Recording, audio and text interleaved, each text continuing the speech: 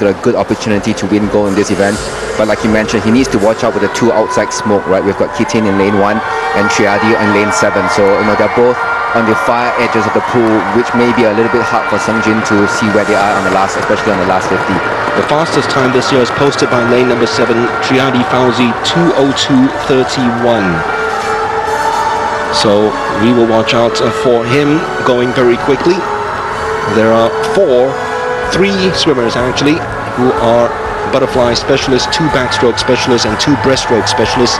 Ching Huang's one of those 3 in the butterfly specialists, and he is definitely a breaststroke specialist, already a winner in the 200 meters breaststroke. Kitin Nutapong, the 2011 champion, in lane number 1. Jesse Lacuna, who was 3rd in this event in 2015, he is in lane 2. Tran Duy Khoi of Vietnam, lane number 3. He was 4th yesterday in the 200 meters backstroke. And here is Sheng Jin, 2:03, his quickest and his personal best, clocked this year when he won the Singapore national age groups. Lim Ching Huang of Malaysia, the butterfly swimmer. Believe it or not, the Malaysians have never won a gold medal in this event in SEA Games history. Lionel Koo of Singapore, who won the ASEAN University Games last year, he's in lane number 6. And then the man who's clocked the fastest time this year in Southeast Asia, Triady Fauzi, the Indonesian record holder, one of 7 records he owns, he's in 7. Paul Nguyen of Vietnam, another one of those who is quick in both the butterfly and the backstroke, so don't be surprised if he's leading after the first 2 legs of this 200 meters individual medley final. SEA Games record 2:00.66 by Joe Schooling, who is not here. He is here, but not competing in this event for 2017.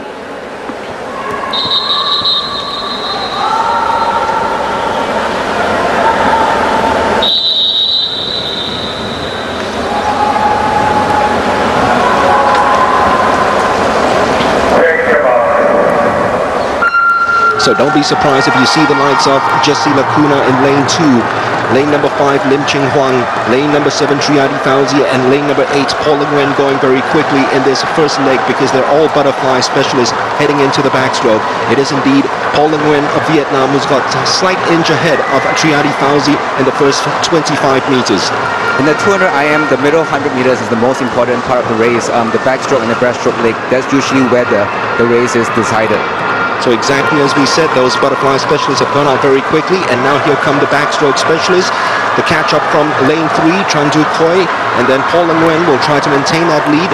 We did expect him to win and lead at least after 100 meters, because his favorite 2 disciplines have come and gone, the butterfly and the backstroke. Fauzi Triady is doing very well to keep pace with him. And lane number 4, Pang Sheng Jin at the moment, taking his time before he attacks, because his favorite stroke's the last, and that is the freestyle. But will it be too little too late? He turns at the moment just slightly in 7th place. Lionel Koo, this is where he plays catch-up. Kitin Nutapong in lane number 1 has got a lot of catching up to do, and this is where he usually does his business in the breaststroke. Pang Sheng Jun slowly coming back into the picture now, but it's Paul Nguyen of Vietnam who is still in the lead, slightly ahead of Triady Fauzi of Indonesia, who's already had 2 silver medals in the SEA Games in the butterfly events. Triady Fauzi is very quick in the freestyle, we know that. So too is Sheng Jin, but is it too little too late for Sheng Jin? Going into the final 50, it will be the freestyle leg. And Triady has taken the lead now over Nguyen. Surely no one's going to catch him, or is Sheng Jin coming back? Because that's a tremendous turn by Pang Sheng Jin to get right back into the mix. Pang Sheng Jin of Singapore coming back superbly strong against Triady. Can Triady actually even look at him? Sheng Jin certainly can. He's breathing towards the way of Triady, so he knows exactly what he has to do and the grounds he has to catch up with in terms of beating the Indonesian. He is coming back strong. Pang Sheng Jin versus Triady Fauzi for the gold medal in the 200 meters individual medley. It does go to Triady Fauzi, just his 2nd individual goal in his SEA Games career, 0.34 ahead of Sheng Jin, and Nguyen of Vietnam once again has to settle for a bronze medal. I think Sun Chin swam a very, very smart race. He could have taken it out a little bit quicker. At the first 100 turn, I think it was a little bit too far back, but he swam a fantastic breaststroke. He caught up, and I'm surprised actually, given that he's a distance swimmer. I thought he would win it, given that he's got very strong back end speed. But Triady, obviously, congratulations to him.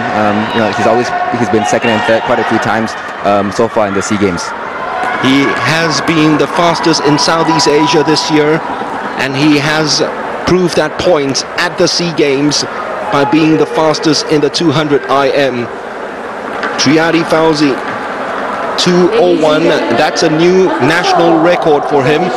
And I believe Pang Shengjun's also rewritten his personal best for this event in finishing 0.36 behind Triady. Paul Nguyen, who led after 100 meters of this race, couldn't keep up with the rest in the final strokes.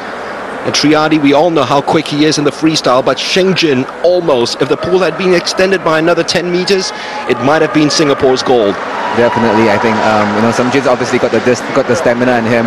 The longer the races, the better it is. So I think Sungjin's got a very, very good chance. I would put him as the favorite for the 400 meter individual medley, the longer part of the medley races. It's a disappointment for the 2011 champion Keaton Nutapong, who only finishes in 5th spot, tied with Lionel